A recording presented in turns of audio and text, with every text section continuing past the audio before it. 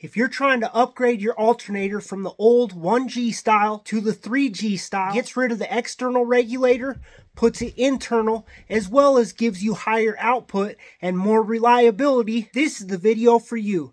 I don't care if you're driving a Mustang from back in the 60s, a Cougar, something like that, to any of the cars throughout the 70s, trucks, vans, all the way up to about 87. If it's got a V-belt and it's a Ford, this video will help you. Engine, 289, 302, 351, maybe you've got a 300 inline 6.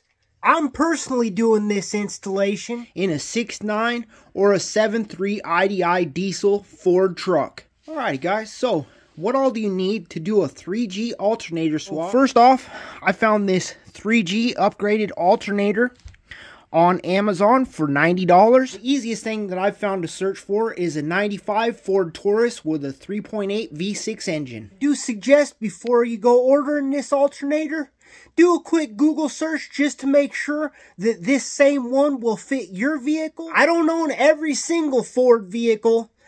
I just mainly do the 6.9 and the 7.3 diesels. So do your own homework. Do a little bit of verification before you go spending your money, guys. Next off, you're going to need a mega fuse. You're going to want at least 175, 180 amp mega fuse. I found this one on Amazon with 3 extra fuses for just $8.99. Then, to fit into this alternator, you're going to need these 2 plugs here. I found them on Amazon for $12. And then you're going to need some 4-gauge inverter wires with a 5/16 inch end. And those, you're going to want them a set of 24 inchers if you've got a stock truck. I got 4-footers because my batteries and everything are inside my cab because I'm building a race truck. But I'm upgrading to the 3G alternator because it simplifies my wiring. It gets rid of the external regulator. It gives me less wires, less things to hassle with and deal with, and a more reliable, higher output alternator. I've done this swap cheaper with junkyard parts in the past, but it's getting really hard to find these older 90s vehicles in the junkyard to pull the parts off of. And next off, I only spent $130 in all brand new parts to do this swap. So it's well worth the money. Find your green with the red striped wire and cut it off right down here by the voltage regulator. Next off, find the power lead that comes from the alternator harness up and to your solenoid and undo that. This truck here is a 6.9. Some of the stuff looks a little bit different on a 7.3, but it's still going to be the same process. This is what it looks like on a 7.3. Just a few less wires because the glow plug system has been moved. Green with red wire. Cut that wire, and then you're going to take the lead off here. I've already undone the voltage regulator here. And the wiring basically only feeds the alternator, and it also has a clip here that goes down to the tach sensor. Once I get all this out, I'm still going to separate out the tach wiring, but for now we're just going to go ahead and remove all of it. First, use the 5/16 and remove this hose clamp holder deal. Now we're using the 9/16 and backing out this top bolt. Now the bottom bolt is a 5/8. We'll go ahead and back it out. Now this whole alternator should come up and out of there. Unfortunately, this brand new alternator comes with the wrong kind of pulley. We need a V-belt pulley, and this is the grooved style. So I'm going to go ahead and use my impact. I've got a 24mm socket on there, and we'll try to back off the nut. Oh, that was quite easy. And the pulley popped right off, guys. So now we'll switch it to the V-belt one out of the truck. So brought the alternator in here to the shop. I'm going to try to get this pulley pulled off of there. 24mm socket. That old one put up a little more of a fight, but the Milwaukee had it. So off with the bolt, and pulley just pulled right off too. Alrighty guys, so I got the pulley swapped over, got it tightened up. Now, with that terminal that we purchased, it's very easy. The white one goes to the other white terminal that came with the set. So you just use a butt connector. The yellow, it needs a ring terminal on it. And then the green, you're going to want to go into the green with red striped wire on the fender well of your truck that comes out of the truck's wiring harness. This is a switched power. So when the key's on, it gets power. When the key's off, it doesn't get power. First, we plug in that connector. We loop that white wire right over and connect the other end. The yellow wire wraps right back around and to the red output post of the alternator. That's the same post that we're going to run our 4-gauge charging cable from that to our mega fuse. So we're just about ready to go back together, but the ends of my 4-gauge charge wire don't quite want to clear these plastic edges.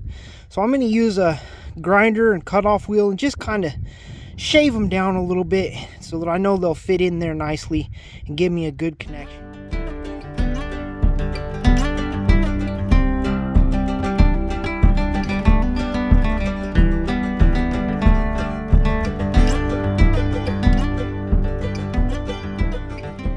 There we go, guys. Got it kind of skinny down. Should fit well. Yep, like a glove. So I made a video a couple years ago about this swap, and I basically said it's simple. It's a 2-wire hookup, and really it is. You've got your red main charge wire, you've got the green with the red stripe. The rest just kind of connects to the alternator itself. So we get our bottom bolt situated and snugged up, and please note that I'm running my wires over to this side and back because I'm building a race truck and I don't want any electronics out here where they can get smashed with a collision or anything like that. So I've remounted my batteries inside the truck. I've remounted my solenoid inside the truck.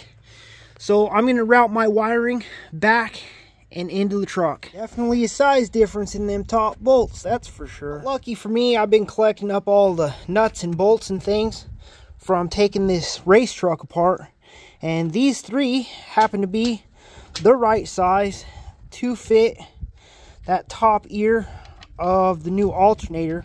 The old 1G style had a bigger bolt and it wouldn't thread in. It's an M8 by 1.25. Now we grab that smaller bolt and we'll get it started up here into the top ear of the alternator.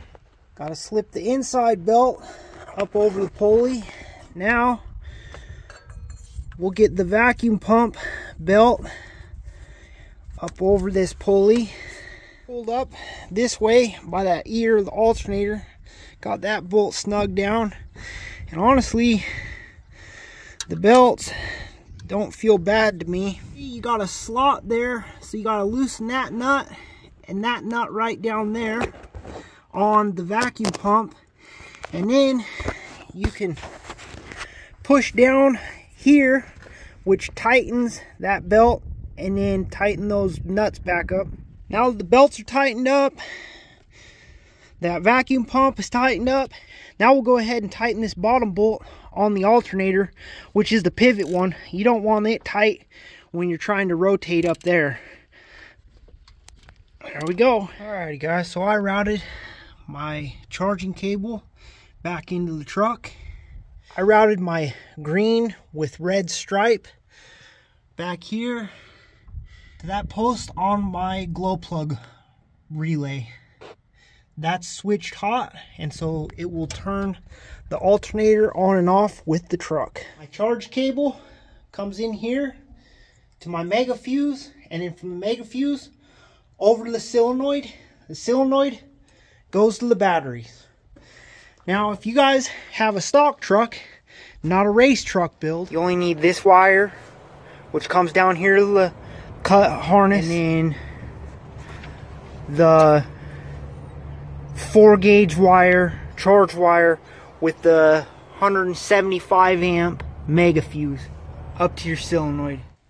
So now, not only does my truck have minimal wiring just to let it run, but we swapped in a 3G alternator, and also we added a new temp gauge, new oil pressure gauge. So let's jump in the truck and check it all out. So we got oil pressure, temp, and volts. We've got all the buttons and switches to turn this truck on and off. We turn this switch on. Voltage comes up to about 12.5. Now we'll hit the glow plugs. 1,000, 4, 1,000, 5, 1,000, 6, 1,000, 7, 1,000, 8, 1,000. And then start it.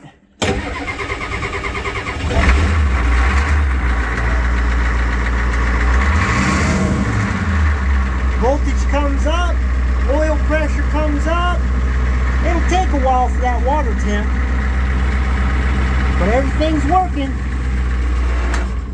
I'm Aspie, and you're watching The Workshop. This is my '89 F250 with a 7.3 IDI diesel engine we're building into a race truck. As you watch this 7.3 IDI race truck build come along, I really encourage you, if you've got ideas, if you've got suggestions, comments, drop them down below. I try to respond to all of them.